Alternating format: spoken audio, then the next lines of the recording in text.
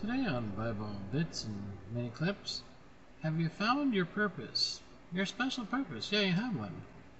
God put you here for a reason. Do you know what it is? Well, let's listen to our friend Alistair Begg, and he will tell us that there's three headings that our life falls under. Verses 1 to 8, I'd like you to notice 3. that what we have described for us here is what we might refer to as the same old routine. Same old routine, followed by a whole new perspective. Verse 10, this is good news. I have seen the burden God has laid on men. In other words, the frustration that men and women experience is actually the result of a God-given burden. A God-given burden. God has created us for a purpose.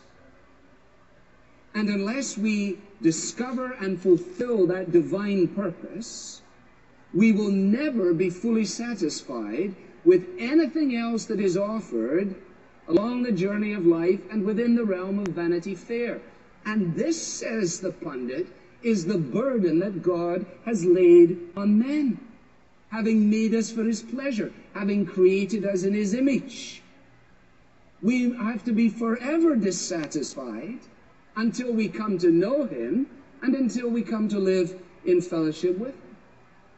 What the Bible says is that you and I, who live out the life that is ours, were actually made for his presence. Therefore, it is no surprise that our lives would be marked by frustration and by confusion when we turn away from him. It shouldn't surprise us that if we choose to live in the dark, we can't see. It shouldn't surprise us at all. And so if you haven't found your purpose, you'll be always restless trying to find it. Without God, you won't have much success. Well, please leave your comments below. Thank you for joining us. Tell a friend, hit subscribe. Join us daily.